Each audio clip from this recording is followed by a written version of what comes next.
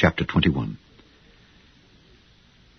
And I saw a new heaven and a new earth, for the first heaven and the first earth were passed away, and there was no more sea.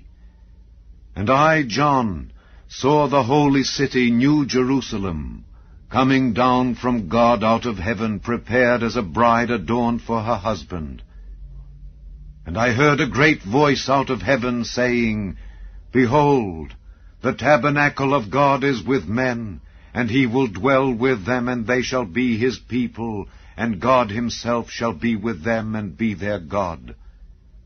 And God shall wipe away all tears from their eyes, and there shall be no more death, neither sorrow, nor crying, neither shall there be any more pain, for the former things are passed away.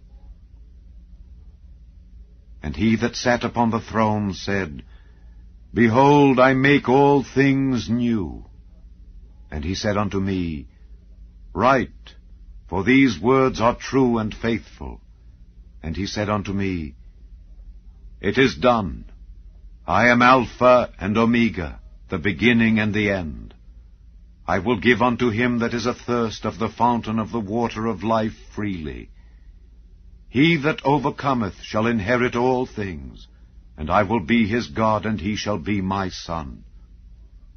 But the fearful, and unbelieving, and the abominable, and murderers, and whoremongers, and sorcerers, and idolaters, and all liars, shall have their part in the lake which burneth with fire and brimstone, which is the second death.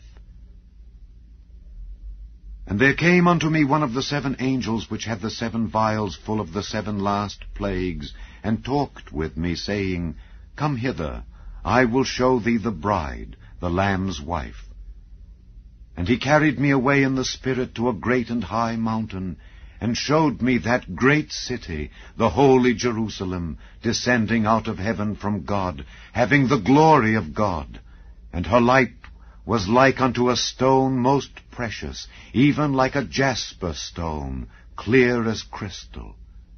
And had a wall great and high, and had 12 gates, and at the gates 12 angels, and names written thereon, which are the names of the 12 tribes of the children of Israel.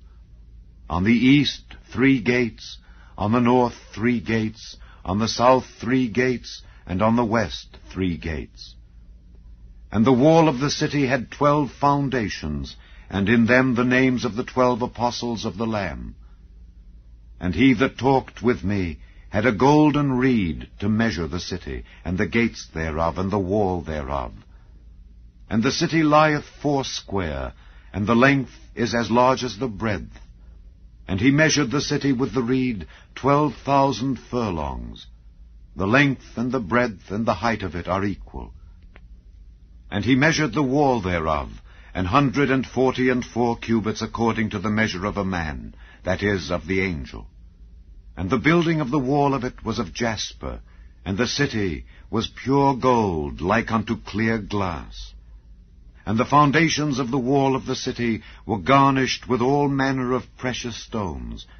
The first foundation was jasper, the second sapphire, the third a chalcedony, the fourth an emerald, the fifth sardonyx, the 6th sardius, the 7th chrysolite, the 8th beryl, the 9th a topaz, the 10th a chrysoprasus, the 11th a jacinth, the 12th an amethyst. And the 12 gates were 12 pearls. Every several gate was of 1 pearl. And the street of the city was pure gold, as it were transparent glass.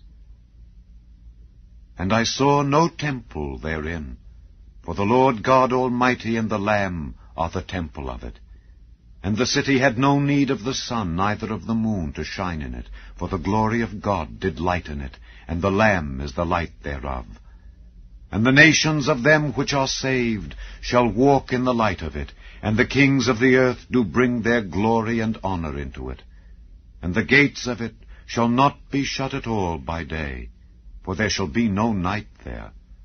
And they shall bring the glory and honor of the nations into it, and there shall in no wise enter into it anything that defileth, neither whatsoever worketh abomination, or maketh a lie, but they which are written in the Lamb's book of life.